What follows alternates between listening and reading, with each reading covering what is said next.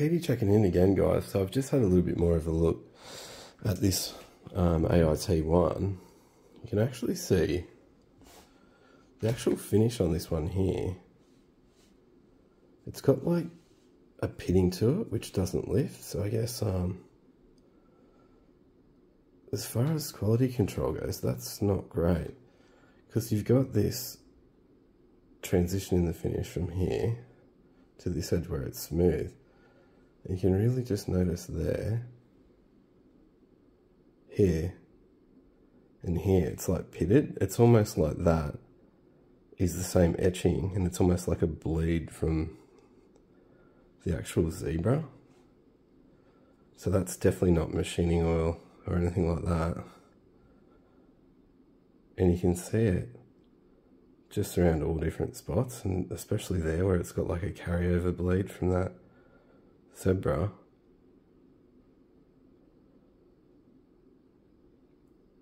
So yeah, I'd say for, you know, what's regarded as, I guess, moderately priced, medium price, even I'd say high price for me, that's not, I guess, great as far as quality control goes, or a fit and finish.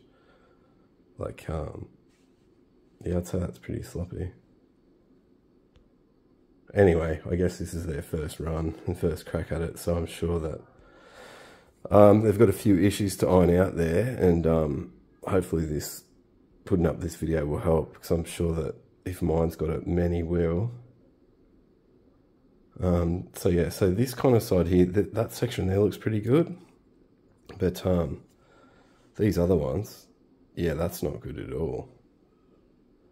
It's almost like, yeah, I don't know, it's like an etch bleed potentially from where that zebra's been done down to here.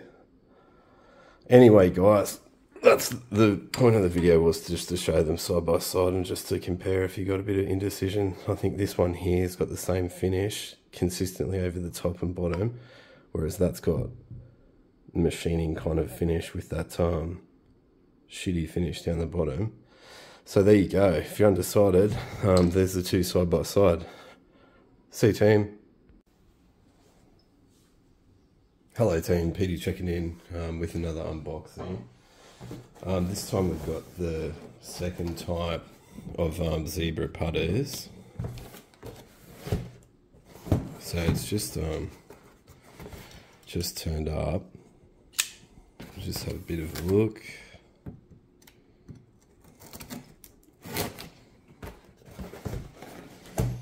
Same standard packaging here.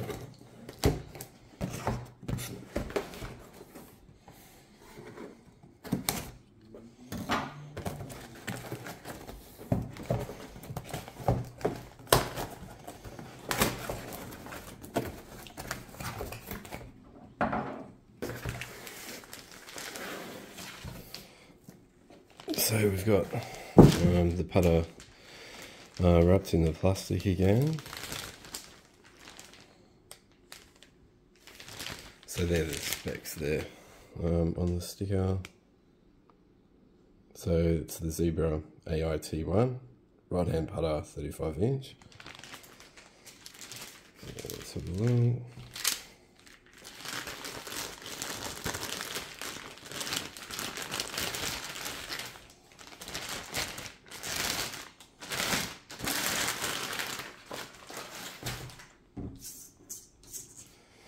So we've got like the information card.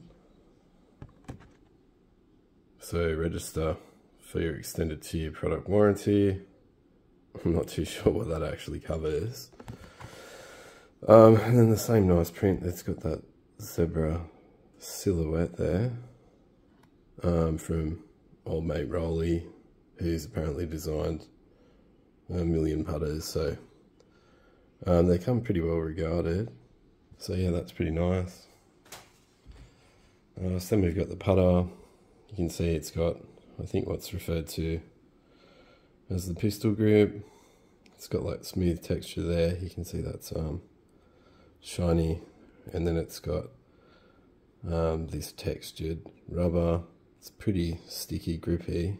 There's the 35 inch Zebra, and that's with like a silver And that's smooth as well too.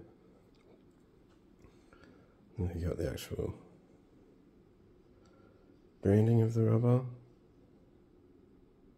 So it's a WIN AVS mid-size pistol. That's super grippy as well. So as far as putter grips, I wouldn't say that's fat by any means. It definitely tapers from the end down to the shaft. It's not fat at all. It's not like one of those really cool square fat jobs. But anyway, it's be good to replace my 20-year-old putter. So then on the shaft we've got this sticker. So it's got the zebra branding on that.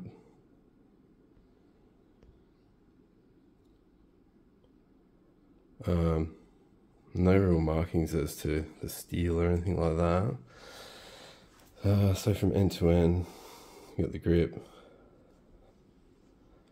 coming down to the actual head cover. So that's in some kind of, feels pretty slippy. You can see it's got the zebra texture silhouette to it. It's kind of soft. It kind of feels like vegan leather, PU leather. Then it's got the zebra branding. Stitching feels pretty tight, pretty good quality there. And then more zebra branding on the back. On the back edge, so that's going to be the edge facing up once the golf stick's in the bag. Then we've got the actual Velcro lock off for the head cover. Pull it out. Okay, cool. So that's the update on the traditional putter, and it's got the zebra hologram silhouette. So let's have a look at that. Under the plastic, with the plastic wrapping off,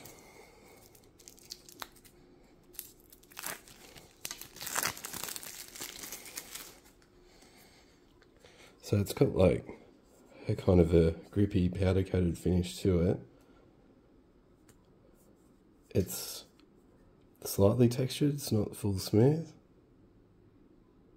That's the, whatever they call that, machined face.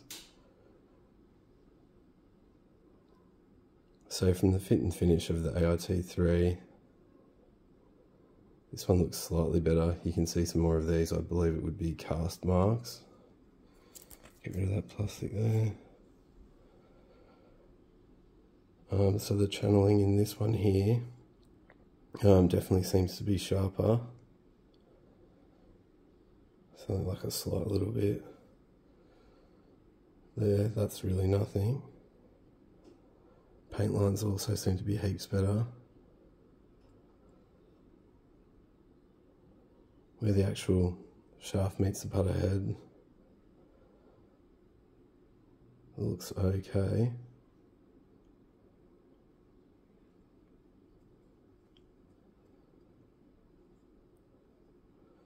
So that's the full spin around of the top. And then we'll have a look underneath.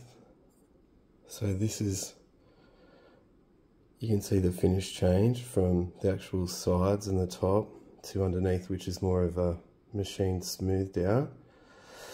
You've got your weights, 15 grams there, 15 grams there, with that really cool zebra texture to it. I reckon that looks awesome. Then you've also got that zebra silhouette, which I reckon looks really cool. AiT1. This is all like a metal finish. This branding logo thing, I think that'd be stuck in there. So yeah, so I reckon that's pretty cool.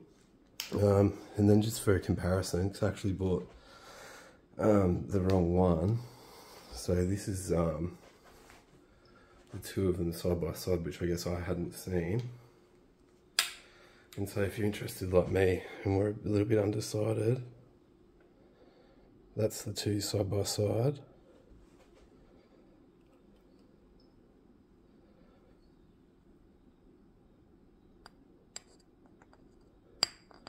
So I think they're about similar kind of weight and similar size. I think face to face, the round guy actually looks a little bit bigger. I might just pop them down here so I can have a bit of a better look.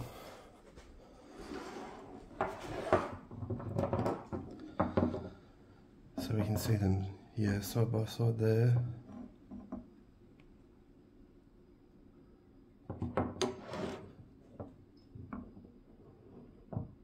So yeah, that's the spider style versus the round one. And from the back angle, see that there as well.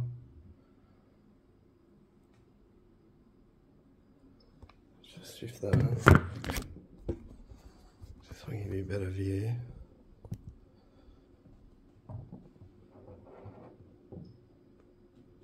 So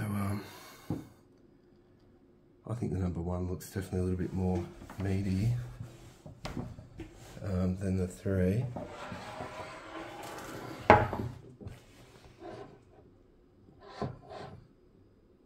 Yes, that's it side by side. The 3 is definitely longer and the weights are more spread out.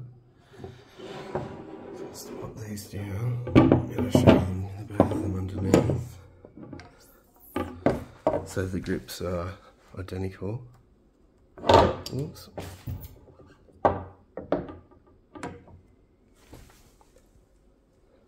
Yes, that's them side by side. So yeah, I've got a bigger footprint actually on the 3. It looks a bit of an optical illusion when you're looking at it from the top down. And if I'm just to shift them over, oh, let's get number 3 over first. There's your number 3. And there's your number 1. And they're square on now. Yep, so change that just so they're consistent across and you can see them side by side. So the number 3 is definitely a bigger footprint.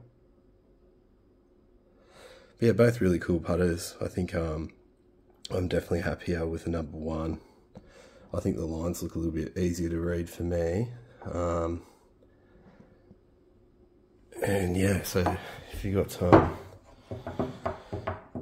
any kind of, I guess, indecision between the 2 and me actually making an incorrect order to start with, that's your 2 side by side, and hopefully that will help.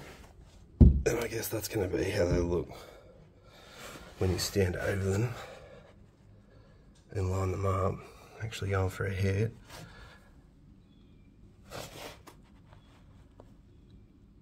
So yeah, the number 3 is definitely a bigger footprint. And then yeah, that's the face of both of them too.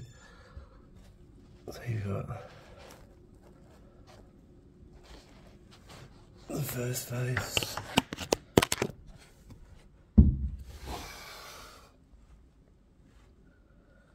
And then the second, which is, you know, pretty similar. Righto team, well, I hope that helps you to choose between, I'd say both of these are pretty awesome putters, and yeah, hopefully it helps you to see them both side by side in a little bit more depth. Have an awesome day. See you team.